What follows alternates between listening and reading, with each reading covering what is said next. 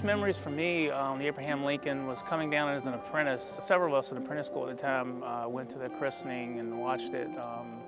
My mom was here, I was here, and it was a great event. Tons and tons of people, lots of balloons as I recall.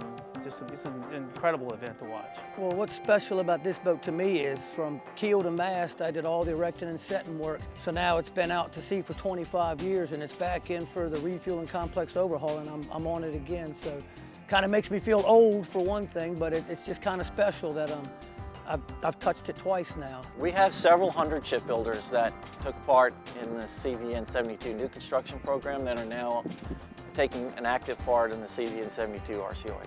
When it left Newport News the first time after new construction, it left Newport News as the most capable aircraft carrier in the world. Right now we're in the phase where we're getting out of the rip-out phase and getting into the rebuild phase, and all of the material that we sent away to get refurbished is now coming back to the ship. You can look at the ship now and you can see the radar masts start coming aboard. We're taking our catapults and rebuilding them, really heavy into the refueling portion of the ship.